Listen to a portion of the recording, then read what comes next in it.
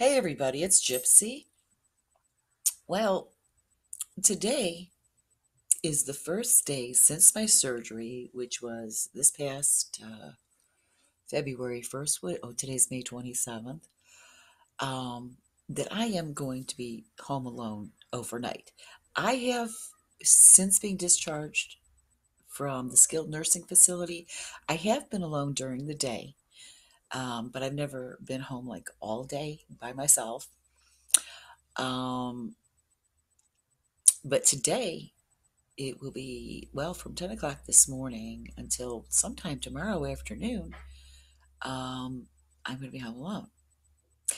And so this is like a test for me because my family, none of us ever, well, I do now, stay in one place for very long. There's a lot of traveling and stuff. So I knew it was coming. So this will be a good test for me.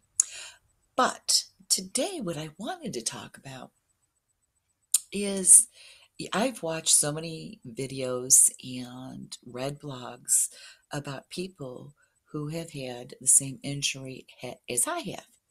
Now, everybody talks about the physical part, what it's like physically, how it changes your life physically and stuff. Nobody ever talks about the emotional part. First, I'd like to say this was, okay, 58 years old. I have never broken a bone before in my life, and I have never had surgery, especially major surgery, in my life. So this was definitely different for me. My entire life has changed. I mean, in a split second like that, my life changed. So it's all still very surreal to me.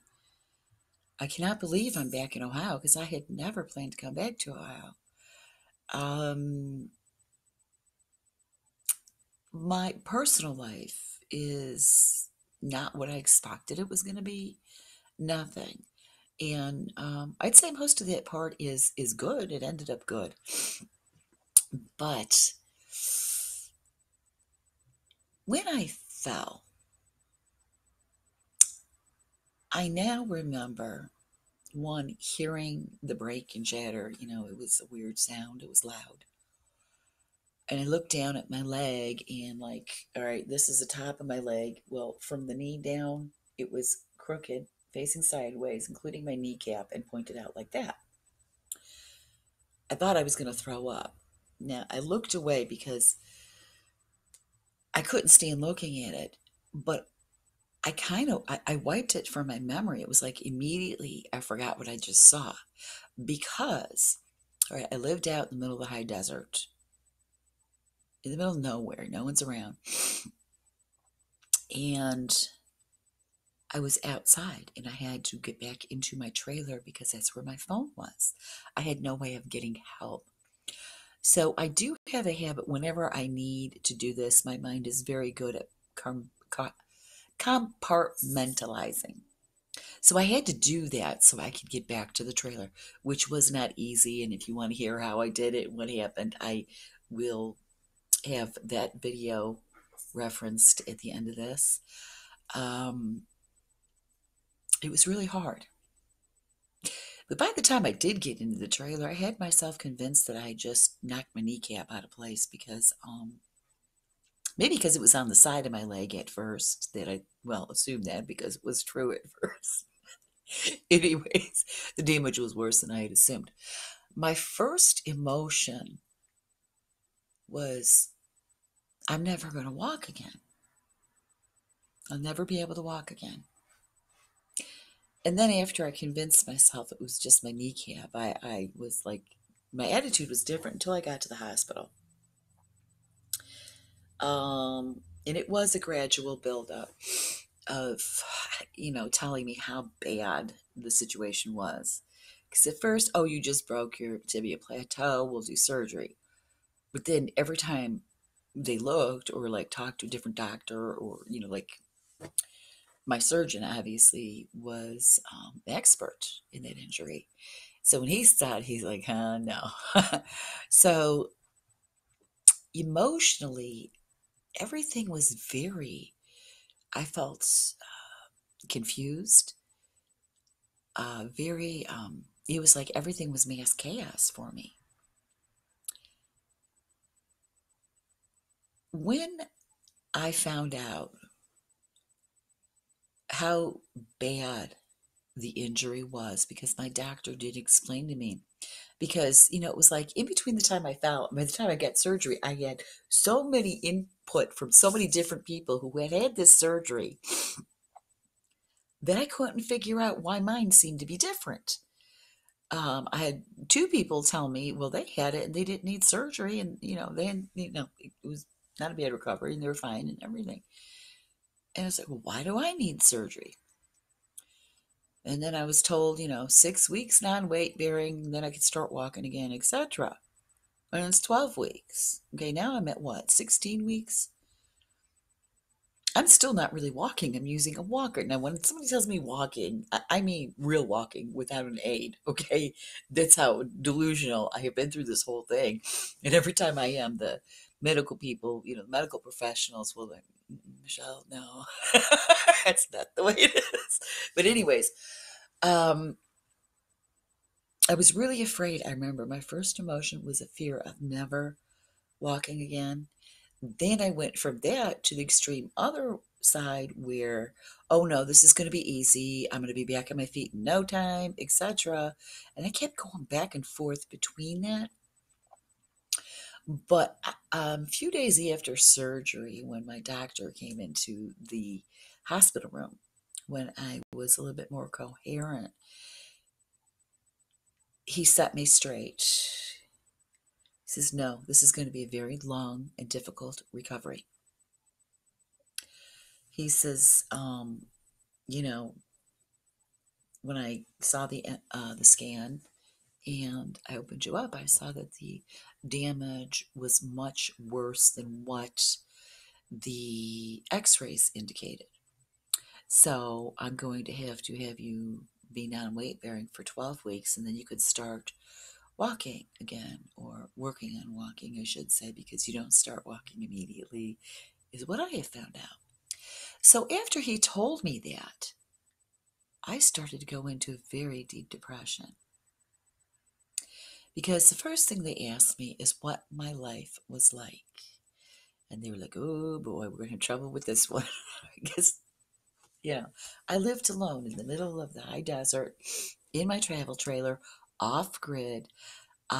Just to get water, I would have to hitch up my flatbed trailer to my truck with the 250-gallon water tote on it. I would have to go town. There was a church. I would go there and fill it up and then haul it back home, and transfer it into my trailer, and my other 250-gallon tote, go back, fill it up again, and then put it in the tote I had for my garden area. This requires jumping up and down off this trailer. It's difficult and very physical.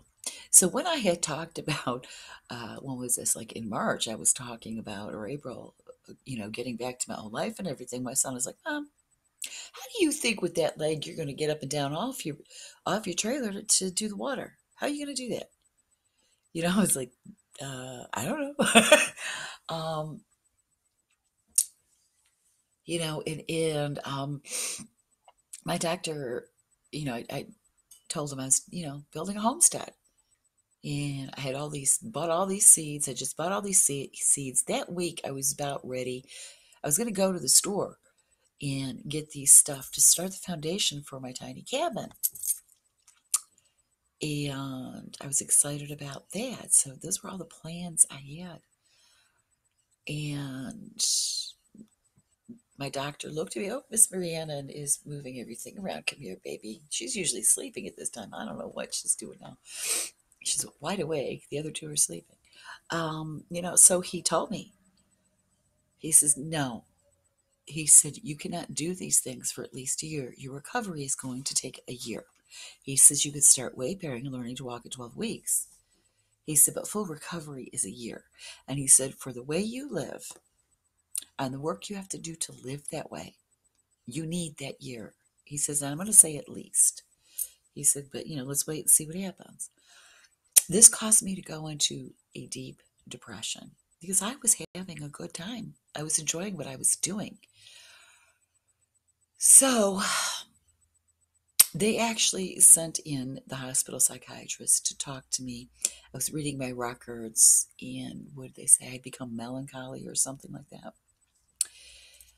Because I was very depressed that, in a split second, my life changed so quickly. I also had never experienced such severe physical pain in my life, or had surgery. So this was a first for me. I had never spent such a significant amount of time on narcotics to deal with severe pain. So all of this was affecting me. And you guys know I don't like pharmaceuticals. I'm done with them now. I'm not taking them. I'm not taking any kind of pharmaceutical now. But the depression was what I remember. And then after I left the hospital where I had surgery, they sent me to a rehab hospital where I spent 10 days. I worked really hard there because I kept thinking I'm going to leave here and being able to drive and I'm going to have my life back. So when I left, she's like, no, nobody in your condition leaves here driving. She says, no, you can't go back to what you're doing. Okay. So that sent me into another tailspin. At this point, my son and daughter-in-law picked me up in New Mexico to bring me back to Ohio, which was a huge change because I had not planned on coming back to Ohio. But I have nobody in Ohio to, take care of me. I needed, at that point, full-time care. I could do very little for myself, very little. I was just learning how to get in and out of the bathroom by myself. It was like, wow. Now I could do a lot more on my own. So coming back up here, I had a lot of fear. I don't, and I still feel this way a little, not fear, but I still don't know what direction my life is going in. So coming back up here, we drove and I kept thinking, what's going to happen to me? There was a thought that kept going through my head. I'm used to being very independent and doing my own thing. Prior to this, I was a nomad for 4 years, traveling the country with my truck and my travel trailer alone, by myself. I was used to that. And all I kept thinking was, what's going to happen to me? So when I got up here, I ended up in the hospital for, I think, 7 days because I had a blood clot. And then they wanted to place me in a skilled nursing facility. So I was 7 days there. Then I went to the skilled nursing facility, which was fine at first. Then I started to give everybody hell because I did not like that I was still in a medical institution. By this point, it was at least a month. I felt like people were controlling my life. I had no control over what I ate. And the food at this place wasn't very good, and it wasn't really healthy. Wasn't used to what I was eating. And then I was still on oxycodone, which messes with your stomach on top of eating stuff I'm not used to. So my stomach was a mess. I'm a smoker. Thankfully, they do let you go out and smoke, but it's on a schedule. Well, I'm like, I am 58 years old. How can you tell me when I can and cannot smoke? And how can you tell me when I can and cannot do this and that? And it was very difficult for me. And I wanted to leave. And at this point, we had no idea where I was going after I was released from there. Discharged, sorry. Freudians. Anyways, so I was very frightened. And while I was in the skilled nursing facility, all I kept thinking was, no, this is wrong for me. I can't do this. I got to get back to New Mexico. I need to get my truck and my trailer. Well, my trailer was still in Kansas City waiting to be fixed. Remember, the axle broke on the highway on the way to Ohio. So I didn't have that, but I figured if I could just get in the truck and get back to New Mexico. Maybe I can figure out a way to be self-sufficient. And my social worker at the skilled nursing facility was terrified. She goes, Michelle, where's your truck? And I said, well, it's at my ex's, my son and my ex-husband kind of have this property together. And I told her it was there. And she goes, are you sure it's not here? I said, it's not. She goes, good. And then she calls my son and says, you might want to hide your mother's truck keys because she's thinking about taking off and she's in no condition to do that. That's how, I mean, just depressed and everything it was. I just felt so controlled. I'm thinking, I'm an adult and everybody's doing things for me. Everybody is telling me what to do. And when I leave here, where am I going? What's going to happen to me? I was so terrified, so terrified. It was really hard. That first part with the, being in 2 hospitals, in 2 rehab facilities for that long. I'd never been anywhere for that long. In a hospital situation. It was different for me. My depression really, really got depressed. Gained a lot of weight too because, well, you're not being active and I was eating junk at the hospital or whatever it was. I don't know what it was. It was always a surprise meal because even while you were eating it, you didn't know what it was. And so it was hard. So when I left, when I was discharged, we had a plan by then, and I was much more comfortable with that. Since that time, my life has improved immensely. I've actually been having a good time and having fun. Also, all right, since that time, I've had in-home health care. I have a nurse that comes to see me once a week. I had occupational therapy come, and now I have my nurse and physical therapy come twice a week. So I have relearned, I have learned skills, how to do things, basic things around the house while in this condition. And when I first got here, it was like, well, it was mostly the wheelchair. Well, now, especially now after the doctor said I can weight bear, I'm doing more. Now it's like I'm walking with the walker, if that makes sense. Still can't put full weight on my leg. It's getting stronger, but it's still weak. So now I'm at a point where I am doing more of what is truly Michelle. Okay. So here we are 16 weeks later. And I'd say this week, especially, I've noticed this past week, I've been doing more things that are truly me because I can now. I have been doing a lot of crocheting, which is really me. And of course, that, yes, I can do with my leg elevated or when I need or whatever. And also, well, I'm no longer on narcotics, so I can crochet. It's not as easy as everybody thinks. Let's see, I've started cooking. Yesterday was the first time I baked. In the kitchen is difficult. I mean, it's easier now because I can balance myself, but not for very long. So I get very tired. Both legs will get tired, and the other one will, the bad one just hurts. And it's tired. The good one gets tired. And we don't have a big enough kitchen that I can move the chair to like in front of the stove if I need to be there. I have it at the end of the counter at the end of the kitchen. So like if I'm mixing things like baking or have to mix something up, I could sit there if I'm preparing something. But if I have to stir something at the stove, like I'm making chicken fried with milk gravy, I think Thursday I'm going to make it. I'm going to have to be at the stove stirring the gravy and stuff. So it's going to be hard, but I have to get used to it. I'm trying to get used to it. And then let's see, I'm mending my family's clothes. What else have I done?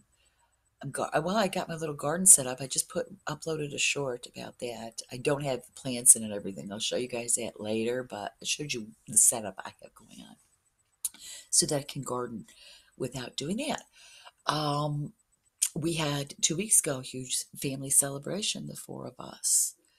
Um, so my point is, I'm sewing, I'm crocheting, I'm going to get back to my art. I have to get some supplies, cooking, baking, doing my own laundry. My God, you guys, with a walker, and it's that my balance is getting better. I can change the sheets on the bed and do laundry. This gradual buildup of getting back to myself has improved my mood. I'm no longer depressed. Okay. Which is why I was almost looking forward to him going and meeting our kids. For that, they went down to Columbus. Well, my son and daughter-in-law are truckers, and so he went down to Columbus to meet our son and daughter-in-law to go to the George Strait concert. And it's like I looked forward to it because I couldn't wait to see what it was like to be alone again, like overnight. It's strange. And it's only for, like a little over 24 hours. I know I'll be fine. Um, a month ago, I would have been in tears about it. I would have. So, it's like things are different now. It's if you have a traumatic injury, whatever it may be, but I can only really speak on this injury. It's the only one I've ever had. Um, you have to give it time. I know I was angry and jealous because most people, well, at 6 weeks, are able to wait there and start working and walking. I had to wait for 12 weeks, and then I felt like the skilled nursing facility was holding me back on things, and I was angry, and I was jealous, and I was afraid my leg would atrophy to the point I couldn't use it anymore, etc. What I'm saying is, if you have these injuries, you have to give yourself time, one, to heal. And when you start working in physical therapy and things in occupational therapy, have patience with yourself. You're going to get back to yourself. I don't know that I will ever have the homestead of my dreams, at least not anytime soon. From what I hear from others who have gone through this and their injury was not quite as severe as mine,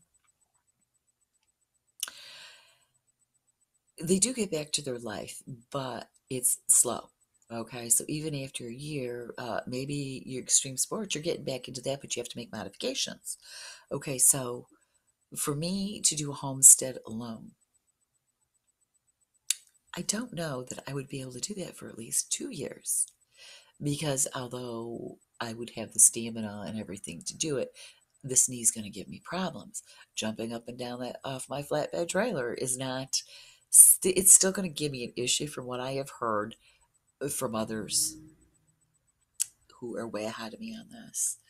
I was told by medical professionals my knee is going to be a lifelong problem, an issue for me for the rest of my life. So, there's modifications and things like that. But the real me is back doing living my passions. You know, I'm even thinking about getting a cheap sewing machine just to keep myself busy with that. Crocheting, crafting, cooking, baking, sewing, gardening. I'm just like getting back to me. The only things I cannot do is like, I can't sweep the floor. I can't wash the floor yet. I am at some point today going to go in and clean the bathroom, but I can't wash the floor and I can't wash a tub either. I could do the rest of it though. Anything that I have to get low down. So the sweeper, because, the vacuum and the broom, because I have to use a walker, is difficult now. I'm working towards moving up to a cane. So by that time, I should be able to sweep, I hope. I don't know. But I am going to get a scrub brush with a long handle on it so I can clean. Things like that. So I'm starting to feel like me again. I'm starting to feel like I have worth and that I'm being less of a burden to my family, which every time I felt like I was burdened, I was told I am not, even though I felt like it. And that's a big issue too. When you have these injuries, I think a lot of the depression and self esteem is because you can't do things for yourself. You feel worthless, and especially if you are a woman. Because when I worked for hospice, my patients, it was always the women who said, I'm being a burden on my family. Where my male patients were like, "Oh, I've had a great life. I'm ready." Yeah. And the women are going, my family needs a break." So yeah, you do feel that way, and that causes depression. But what you have to remember with an injury like this, it's not forever. It's not. Yes, I'm going to have problems with this leg all my life. I mean, excuse me. In a way, I started out that way because on that same leg, I was born with a dislocated hip. And although they fixed it, I've had bursitis since the age of 12. Now I have bursitis and osteoarthritis in that hip. And now, and this my left hip, and on my left knee, well, in my left tibia shattered and fracture. I had a few fractures and it was shattered. They had to reconstruct the tibia and then put the plate in. They said, it's going to be an issue. So I don't know what they mean by that. It's going to be an issue like my hip has been for my entire life, which to me was no big deal because that was since I was a baby. I was used to it. I don't know what to expect. I don't know where my life is going. So I can't say I have depression anymore. I'm very happy now. And I can't say I have fear. It's just a very strange feeling not to know where I'm going with my life. So it's like I'm waiting to see, all right, well, months from now, what will it be like for me? A year from now, what will it be like for me? I'm basing everything on the condition of my leg and how far I've come in my recovery. So that's a little nerve-wracking for me. But what I'm saying, just be patient with yourself. Be loving with yourself. You'll heal. It's going to take time and a lot of hard work, and it's painful. When you get to the weight-bearing part, physical therapy becomes very, very painful. So does walking. I mean, walking is getting less pain. It hurts like hell to walk, but it's not as bad. Every day I'm putting more and more weight. Just want to get to the cane at least, me and the walker. I feel like an old woman. I feel like I'm 90, instead of be 59 this year. I'm thinking, wait a minute, am I going to be 60 next year or 90? I don't remember. No, I'm joking. Yeah, so just be patient. It takes time. It's frightening. It's a big life changer. So that is the emotional part. And if you need, I told the psychiatrist when they sent her to my room, I said, I know I'm depressed. She goes, do you want medication? I said, no. She says, you sure? Why not? And I said, well, I feel like medication, one, isn't healthy for me. And two, just putting a Band-Aid on it isn't going to fix it. I said, I have to face this head on and figure out how I'm going to handle it and what I'm going to do about it. And the psychiatrist got a big grin on her face and she looked at me and she said, good. She said, I agree with you, but I have to come in here and ask you this. And I said, okay. And, it took a few months and a lot of hard work. It was my progression with my recovery. And I'm getting closer and closer to walking every day. So that's what changed. Got rid of my depression. So what I'm saying is just know your life might not be exactly the same, but you'll have most of it back. Um, I was told I couldn't garden for a year. Well, I rigged up a way to have a very tiny, it's very small. It's going to be a small herb garden. I might do another one, but I figured out a way to keep that passion and not have to put it aside for at least a year. So I think I'm going to leave you with that. Blessed be and make it a joyful one.